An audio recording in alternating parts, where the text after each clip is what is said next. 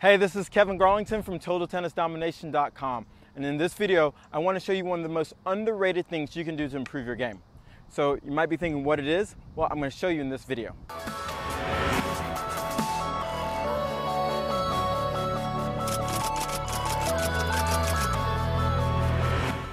Well, like I said, in this video, I'm going to show you one of the most underrated things you can do to improve your game. So first of all, what is it and why is it important? It's learning how to play defense. So I know we talk about offense, play offense, force your opponent, but you got to also understand your opponent's trying to do the exact same thing to you. So at some point in your match, you're going to have to learn how to play defense. So what is this? Why is playing defense so important? Just like I said, because your opponent's going to be trying to do the same thing to you, what we want to make sure is that when your opponent does force you or put you in a bad position, we don't make a mistake. And that's what defense is about. It's about ensuring that as your opponent's forcing you off the court or running to the side, that we don't commit mistakes, giving your opponent easy opportunities to get free points because you make an unforced error or even a forced error. Okay? So when we talk specifically about defense, I think of defense as about timing.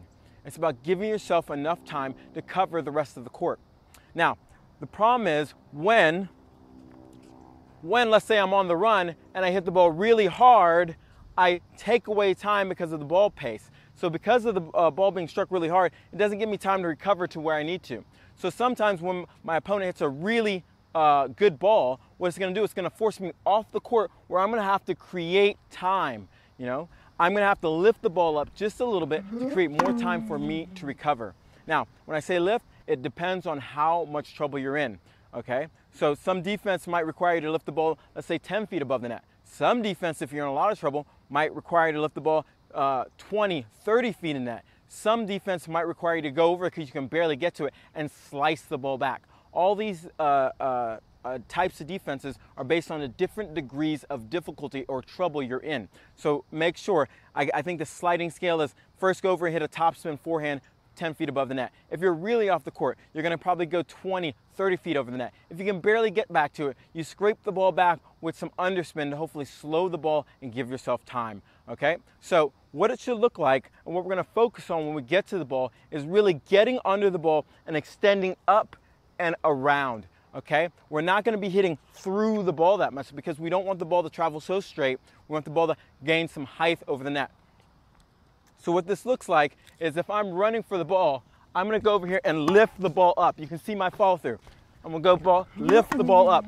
And you can't see it right now, but when I lift the ball up, by the time I hit this spot again, that's when the ball's bouncing. One more thing we want to make sure is when we lift the ball up, we don't want to lift the ball up and leave it short. We want to get the ball to bounce halfway, at least halfway between the baseline and the service line, so it doesn't give your opponent another opportunity to attack you. One added benefit of lifting the ball up, it creates a bounce that bounces much higher than normal. So if your opponent does want to come up and take the ball early, it makes it harder because the ball is going to bounce out of the strike zone sooner. I hope this video was helpful. Make sure if you like this video, like it below, and make sure you subscribe to my YouTube channel, Total Tennis Domination, because I'm releasing videos all the time now, sometimes daily. So you're going to get more and great tips to help your tennis game get to the next level. Go out. This is Kevin Garlington from Total Tennis Domination, and play tough.